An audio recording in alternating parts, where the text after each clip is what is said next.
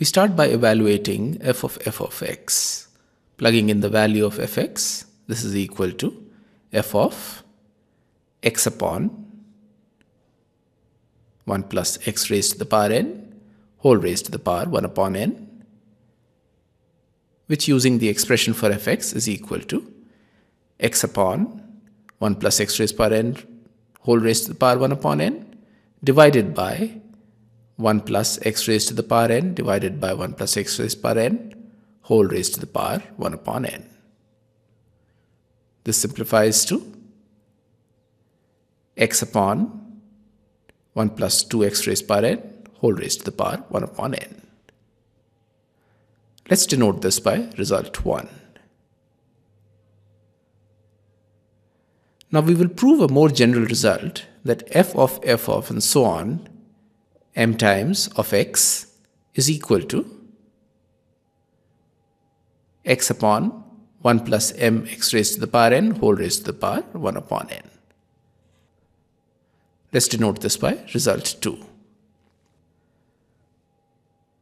Now we'll prove result 2 by mathematical induction. We have already established that formula 2 is true when m is equal to 2. Next, let's assume that the result is true for some number k as well. In other words, function of a function and so on k times of x is equal to x upon 1 plus k times x raised to the power n whole raised to the power 1 upon n. Let's call this result 3. Now the function of both sides of result 3 will also be equal. So on the left hand side we have function of a function and so on k plus 1 times of x is equal to f of the right side, which is f of x upon 1 plus k times x raised to the power n whole raised to the power 1 upon n. Using the expression for fx, the right hand side is equal to x upon 1 plus k times x raised to the power n whole raised to the power 1 upon n divided by, in brackets, 1 plus x raised to the power n divided by 1 plus k times x raised to the power n whole raised to the power 1 upon n. This is equal to x upon 1 plus k plus 1 times x raised to the power n whole raised to the power 1 upon n. Notice that the right hand side is the same as the right hand side of result 3, except that k has been replaced with k plus 1. Hence, by finite mathematical induction, it follows that formula 2 is valid for all natural numbers m. In other words, function of a function and so on m times of x is equal to x upon 1 plus m times x raised to the power n whole raised to the power 1 upon n. This will be valid when m is equal to n as well, and therefore we have the result that function of a function and so on n times of x is equal to x upon 1 plus n times x raised to the power n whole raised to the power 1 upon n.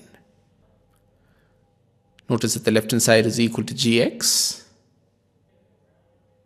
Therefore, integral x raised to the power n minus 2 times gx dx is equal to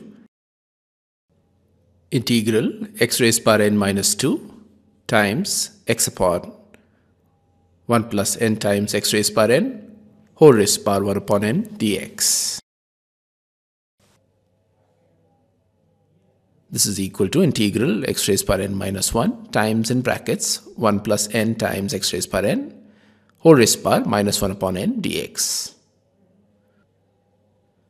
Now let 1 plus n times x raised to the power n be equal to t.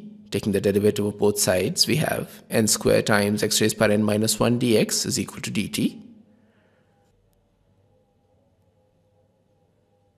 And therefore this integral is equal to 1 upon n square times integral t t raised to the power minus 1 upon n dt, which is equal to 1 upon n square times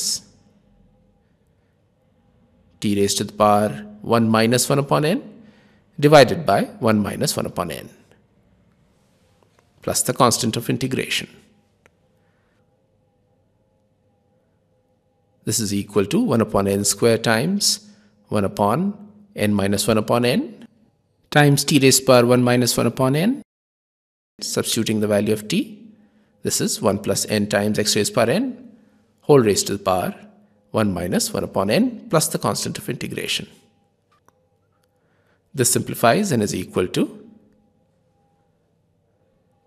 1 upon n times n minus 1 times in the numerator 1 plus n times x raised to the power n whole raised to the power 1 minus 1 upon n plus the constant of integration, and this is the required answer.